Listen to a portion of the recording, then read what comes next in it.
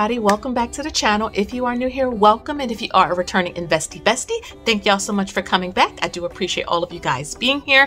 If you are new to the channel, welcome. We are a family of 5 and we are trying to achieve something called FIRE, which is financial independence, retire early, just to be able to kind of stop working the 9 to 5 and do the things that we want to do, start our own businesses and things of the like. So if you want to know more about beginner investing, net worth, getting through this inflationary or recession type of period in the economy, you want to know how to increase your income, all of that good stuff, subscribe to the channel, like the video, and join us. And if you are a returning bestie, welcome back to the channel. I do appreciate all of you guys being here. So the next 3 videos, including this one, are all like viewer requested. Okay, so if you have a topic you want me to talk about, send me an email and I'll be more than happy to kind of put it in my lineup. Keep in mind, I do pre-film as much as I can, so you may not see it for a while, but I will have it in my like queue. Okay, and so the next 3 videos, including this one, like I said,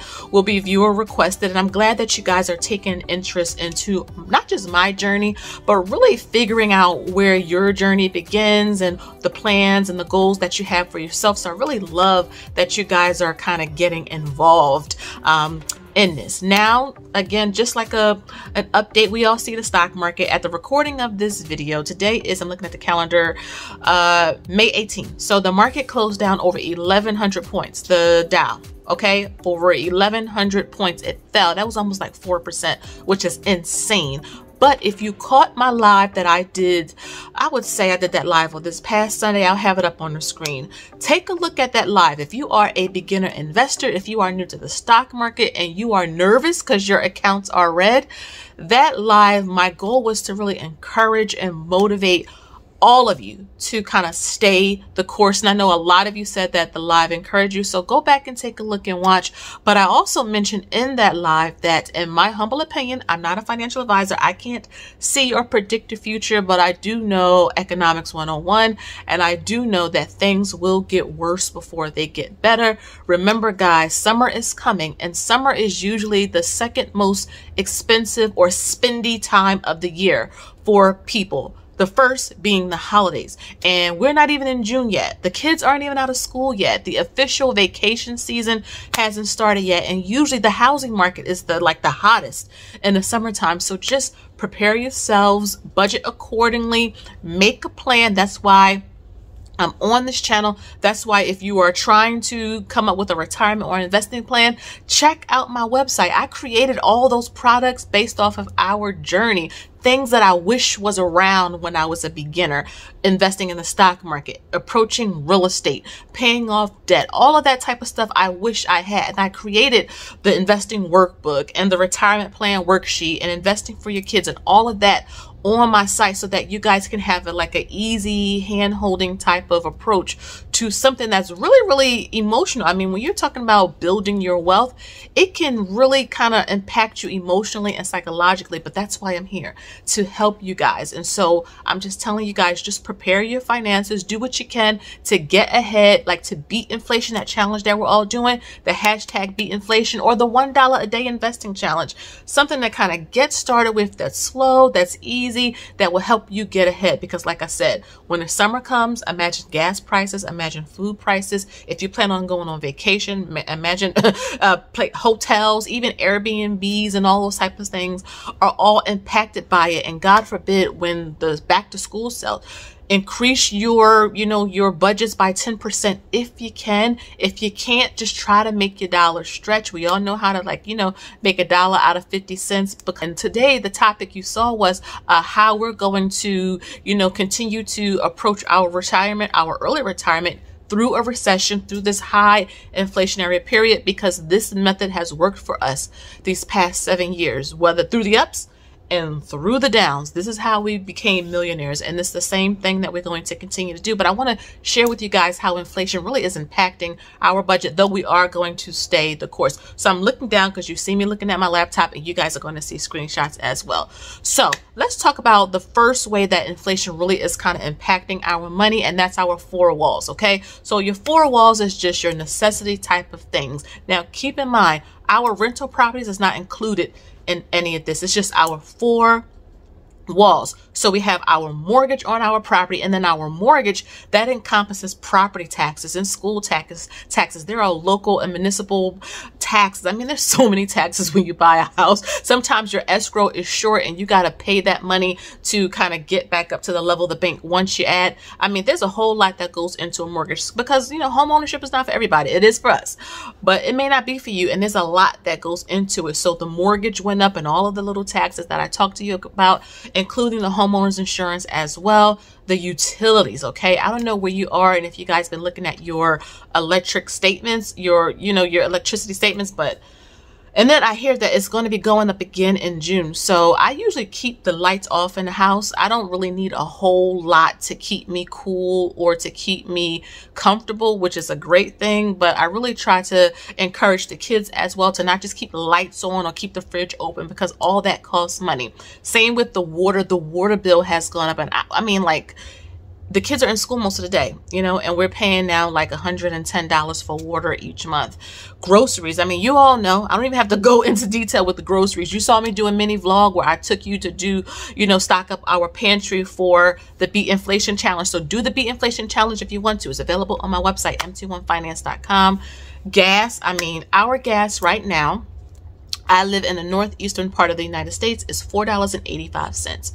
It will hit $5, and my husband says it's going to hit $6 by midsummer. And I actually believe my husband is right. He knows more about economics than I do because he's a math guy and he loves that type of stuff. And I absolutely agree with him. So again, guys, just prepare your budgets. And then lastly, internet and phone. We need our cell phones. We need the internet. So everything has gone up. Remember, guys, when I told you that inflation was not transitory or short-term or short-lived, as Jerome Powell always says, it is here to stay at least for the next 2 to 3 years, again, in my opinion. So our four walls increased from last year, 11.7% increase in all of these four wall categories that I just talked to you guys about. So that is what it is. Okay. I'm going to be moving down to, let's talk about our extra expenses. Now, our extra expenses are things that we really don't want to cut out our budget. We just kind of, you know, like lowered them and really picked out the things that we really, really love. So we have subscriptions. We love Disney Plus. That is something that we are going to keep. It is an extra. It's not a need. Same with Hulu. Same with Netflix. My husband and I are currently binge watching. We're in the second season of Stranger Things. Next on our list is Ozark. So we really are enjoying watching those shows together. So we want to keep those. But then beauty, going to this hair salon, that's something that we will not give up. Our hairstylist is amazing, and we just, that's something that we need. For our hair, and if you are a person of color, you know what I'm talking about. When you find a good stylist, a good product, you stick with it no matter how much it is. And so me and my baby, we continue to go. Same with our nails. Then dining out. And I really try to be strategic with this. Like, I'll do takeout, or I'll order pizza or something like that. I'll try to find a coupon. A lot of times the local places will give you coupons or send you things. So I try to like plan it out that way versus just stopping somewhere. I'll tell you guys, fun fact, I do not buy coffee out. I prefer my coffee at home. I am a decaf coffee drinker, and a lot of the various places do not have a variety. It's just the same old decaf. I order my K-Pod cups off of Amazon, and I get a variety of decaf coffees, and I just absolutely love it. And it's so much cheaper. It's like 30 cents a cup. So, which is amazing. And then vacations, that's something we are not cutting out, but because my husband is starting to travel again for work, he works in the biopharma tech sector, we get those points, and then we use those points to go places. And we have 2 vacations planned for this summer. But overall, our extra expenses increased from last year 5.3%. So yeah, everything's going up, even the extras. So moving down to saving and investing, I'm happy about this. And we're going to transition a little bit from what we are increasing ourselves to help us get ahead. So the 4 walls, we cannot really help. Same with the extras. I mean, we could help it, but we're going to keep it, and we can't help that, you know, the hairdresser has to increase her prices and all that. But with the saving and investing, we're purposely increasing this to get ahead. So from last year, we're talking retirement, the 401k, the Roth, all of that good stuff, the taxable accounts, that's your Webull, M1. And keep in mind, guys, Webull is sponsoring today's video. So if you want to open up, you have to use my link, okay? You have to use my link, deposit a penny, and you'll get 5 free stocks worth up to $300, okay, guys? But yes, the taxable accounts, that is what we increased as well. You guys, if you guys are in the Patreon or the dividend group, and I would suggest if you are new, it's worth the investment. In my humble opinion, we really kind of invest, like investing 2.0. Okay, we really kind of take it there. We break down companies. I really walk you through this process so that you can get a better understanding of the stock market. But taxable accounts, so we're investing heavily more now. Okay, same with our sinking funds increase. I just told y'all in a previous video, $1,572 for an alternator, oil something. I don't know. I have to ask my husband, but it was a lot. Okay.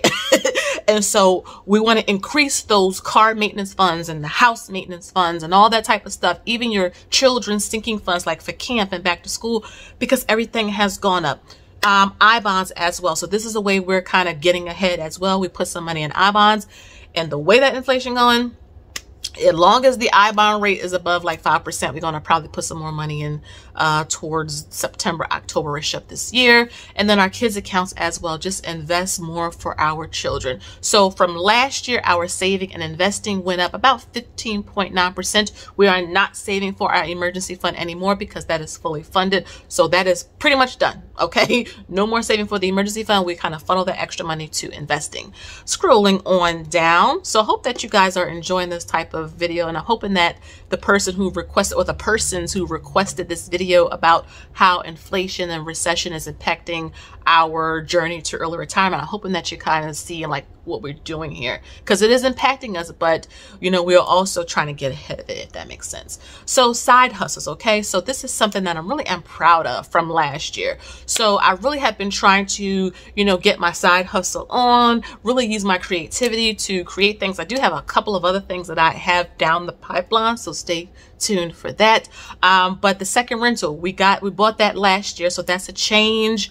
I launched MT. When I say MT, I'm talking about the YouTube channel, the website. Now I'm getting sponsorships. Now I'm being featured in different things. So all of it helps to, you know, kind of get the brand, my brand out there, okay, which is really changing the face of wealth. Okay. And plus it'll be nice to see more women of color who are open and transparent, who share real numbers, who, you know, have a really good understanding of investing, who try to really bring other people along. I really want to kind of, like I said, be the Oprah of the investing world.